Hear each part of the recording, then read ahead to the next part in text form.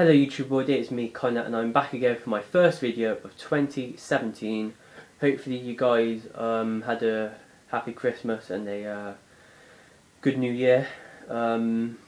It's been alright for me so far.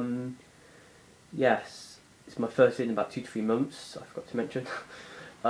Yeah, today thought I'd do something a bit different again. I'll be doing a pop vinyl figurine review. For those of you who don't know what it is, it's basically where it's like those are different characters from, like, you know, movies, TV, video games. You know, and you can have your own little collection of them and all that stuff.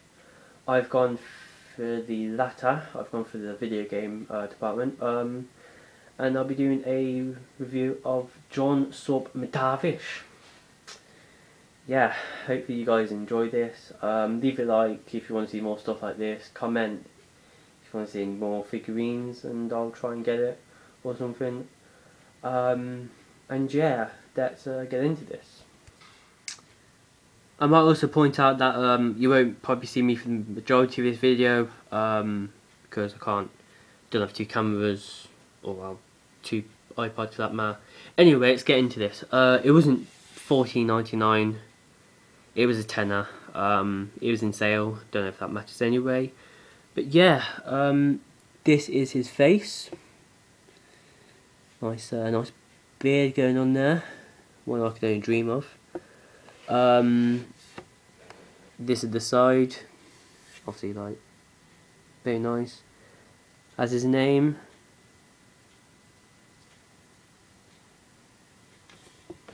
Going on to the back, this is who you can get in the series.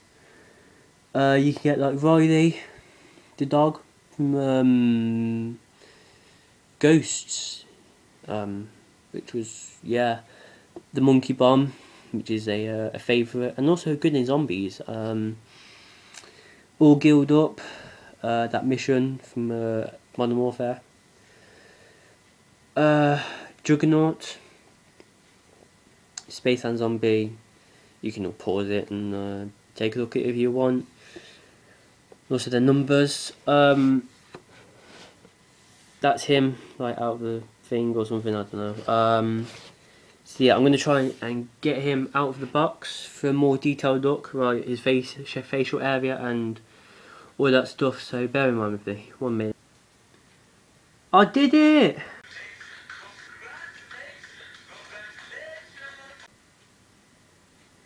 Right, so I've done it.